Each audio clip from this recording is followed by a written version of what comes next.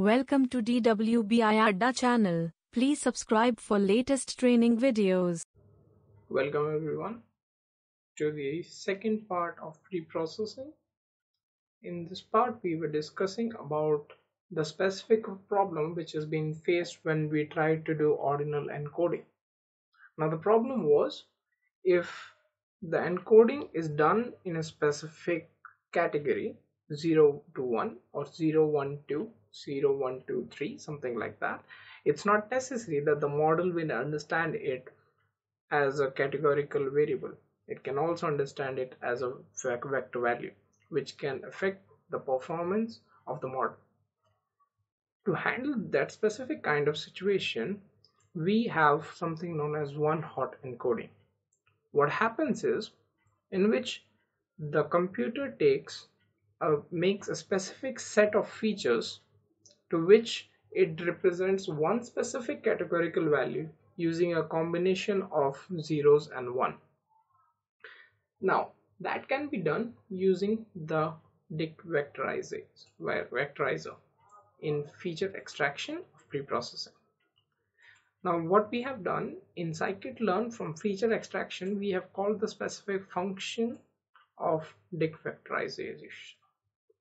Now once we do, we make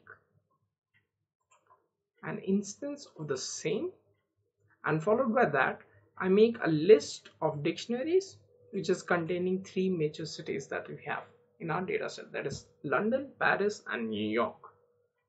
Once that is done, we need to convert them in a specific value such that it gets converted into a vector value.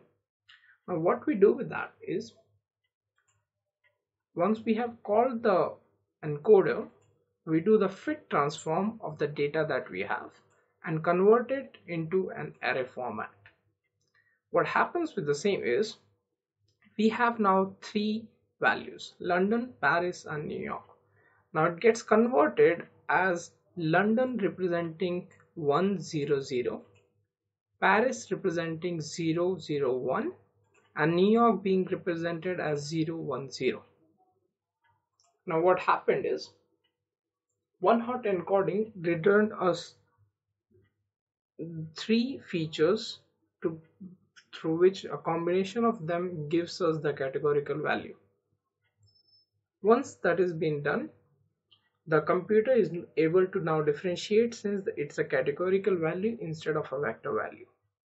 Now the only drawback with one-hot encoding is that it increases the size of the data set according to the different categories that we have in a specific feature. Now for example, we had 3 values here, so we got 3 sets of array, that is of the first row that we have here,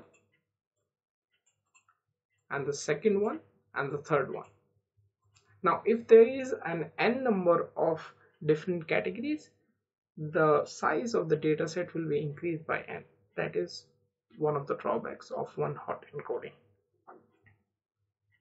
Coming to the next and one of the major issues in the data present in a real life scenario is handling the missing values.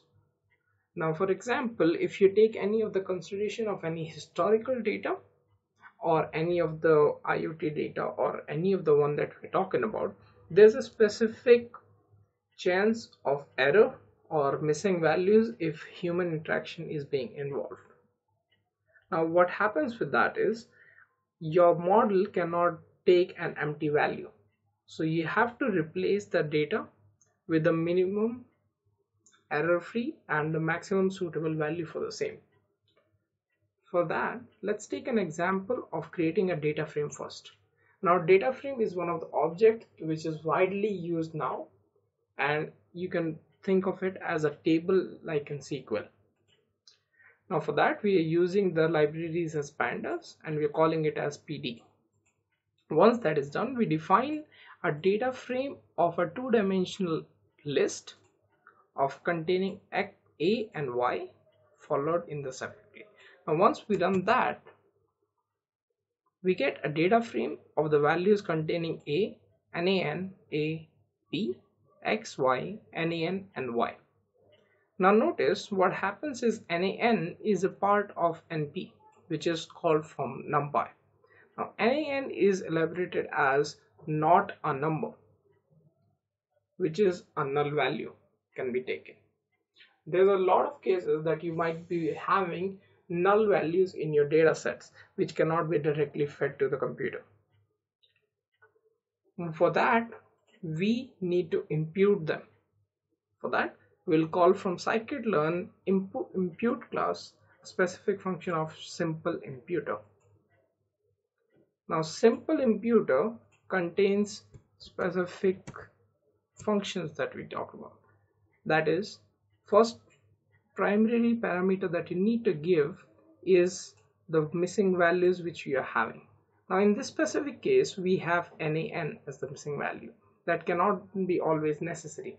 Your missing value can be represented as 0, can be represented as a very high number, for example 999, can be represented by an operative symbol like plus, minus or something like that.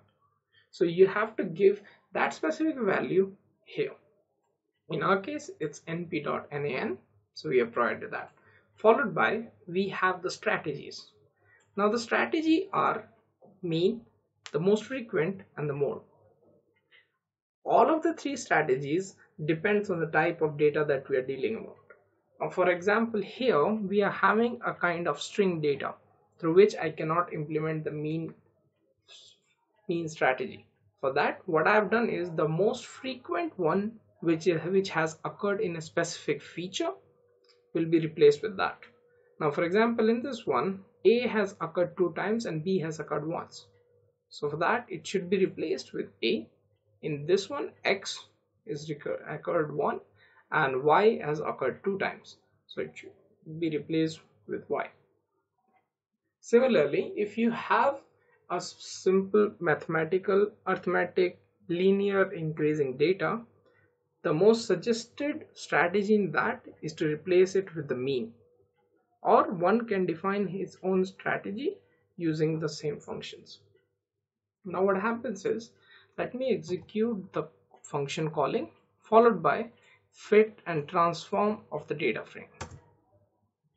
Now as you can see, this was our data frame previously, and after we have fit and transformed the data frame, my missing value is now being replaced with A as the most frequent, and in the second one is with Y as the most frequent one.